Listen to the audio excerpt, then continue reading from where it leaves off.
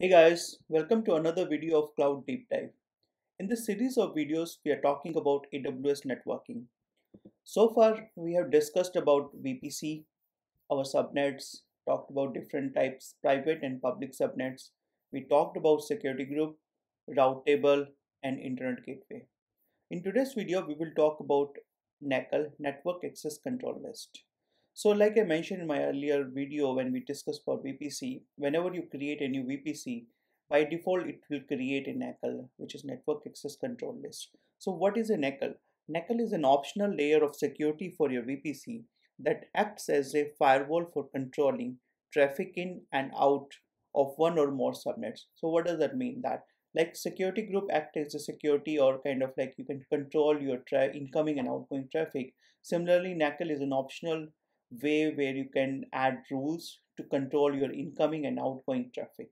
So if we talk about difference between security group and network access control list, security group, like I mentioned in my last video, that they are attached to the ENI. They control your traffic at the ENI level, while network access control in NACL, they control traffic at the subnet level.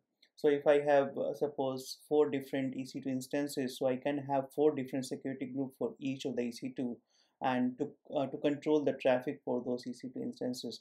But I can have only one NACL at the subnet level, which will be controlling traffic for those 4 EC2 instances. So that's the difference. That security group is at the EC2 level and network access control list as the subnet level.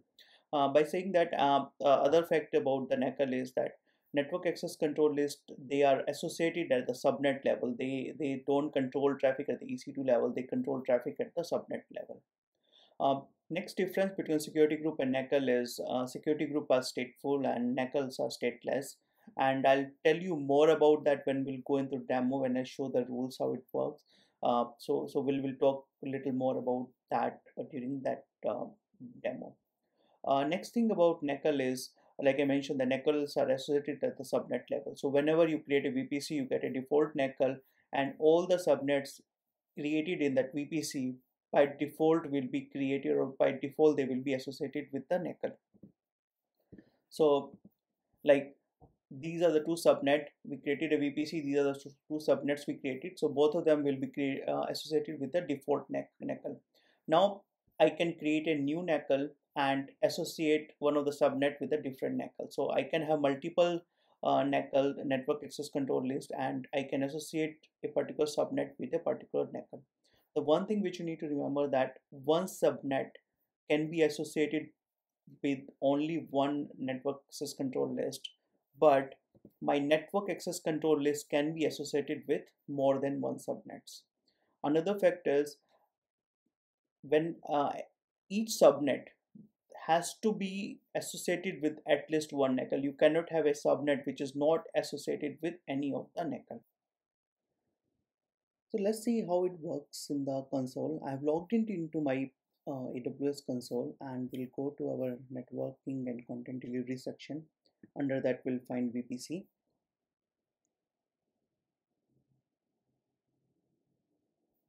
So under VPC you will find a network ACLs under security. So we'll click on that. Like I mentioned, by default a default a network ACL or network control access list will be created whenever you create a VPC. So this is the demo VPC we are using for this series, and my default network ACL is created here. If you see, you will find some details here, and here you find the subnet association. So we have two subnet in our VPC, and both of them are associated with this particular subnet. So if I try to do edit subnet association, and if I try to remove it, I cannot remove it. So like I mentioned, that my subnet has to be associated with one of the NACL. So because there is no other NACL and this is the default one, so it has to be associated with it, and I even cannot remove it from here. Now let's try to create a new NACL and see how it looks. So if we do demo NACL, and we'll select our VPC and create.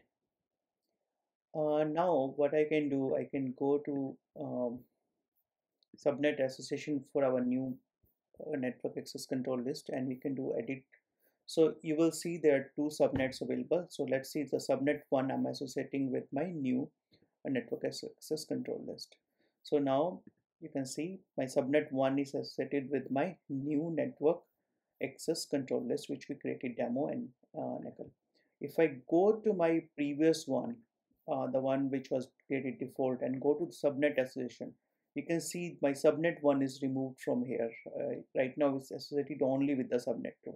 So like I mentioned that one subnet can be associated with one network access control list only. Because I associated the subnet 1 with a different NACL, it's removed from this particular network access control list. And if I do edit, if I associate it here, and if I go to demo 1, you can see it's removed from here. So with whatever NACL you say, it will be associated with only one network access control list. So let's add it here again. And if I go, it's here, but if I go back to my default one, is removed it from here. And the moment if I go back to my demo one and if I remove it from here,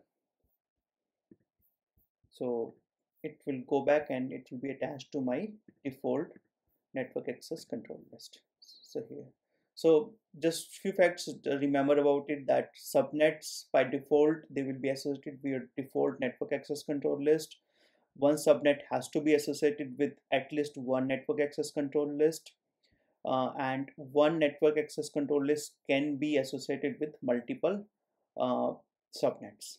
So now second, let's talk about inbound and outbound rules. So like in security group, we talked about inbound rules and outbound rules. Similarly, NACL also have inbound and outbound rules. The only difference is in NACL, these rules are evaluated by the rule number. So you will have to give a rule number and it goes in the increasing order. So suppose you have a rule number as 100, 200, 300, 400.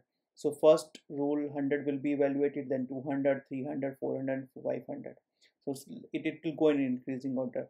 And the moment any rule is satisfied, it will take it and it will execute that rule there. So what does that mean? Right now I have a rule 100. What it says that it allow all the traffic for all the protocol from all the port range coming from the internet, it will allow the traffic. And similarly, the next rule says that similar kind of traffic coming from on any protocol, any port range and coming from internet will be denied. So when the incoming traffic will come, it will evaluate rule 100, and rule 100 is saying allow, so it will allow the traffic, it won't go and further check any of the rule. So the thumb rule in this is make sure that whatever the first rule matches the pattern, your traffic pattern, and whatever it's saying allow and deny, it will take that action and it won't execute further any more rules. Another thing, like in security group, we were only able to allow things. We didn't have an option there to deny anything. But in network ACLs, you can allow and deny both. By default, all the traffic is denied. This particular rule, you cannot remove this rule, the last one. So if nothing is matching, so it will be denied. But you can have rules where you can allow, you can add more rules where you can deny the traffics. So if I go to inbound rules and edit, and suppose I'm adding a new rule at suppose number 90, I'm saying my all traffic from all protocol and I can deny. So I have option allow and deny. So I can save changes and you can see I added a new rule number 90 which says deny. So what does it mean? That the moment any traffic will come, it will execute rule number 90 and it will say deny, it will deny it. Even though I have a rule saying allow, it won't execute this rule because my lower number rule saying that deny for that traffic. Similarly, we can have outbound rules and it works on the same pattern, that you have to define the rule numbers and lower the rule number will take the preference. Okay, so let's delete that particular rule here. And okay, so another thing, like I mentioned little early, that there is a difference between security group and NACL, that security groups are stateful and NACL are stateless. So what does that mean? Stateless means that if any incoming traffic is coming, your rules will be evaluated. But when the response will go out, your rules will again get evaluated. Like in security group, if you remember, we talked about that. If my traffic is coming in, my inbound rules will be evaluated. But when the response is going out, no rules will be evaluated. Security group will remember that, okay, this traffic came in, we evaluated the rule, but when the response will go out, we don't need to evaluate any rule and we'll let it go. But in case of network access control list, rules will be evaluated in both when the request is coming in and when the request is going out. So suppose anybody is connecting to your port 80, so this rule will be evaluated, that shall I allow it or not. When the response of that request is going out, so these rules will be evaluated while the traffic is going out.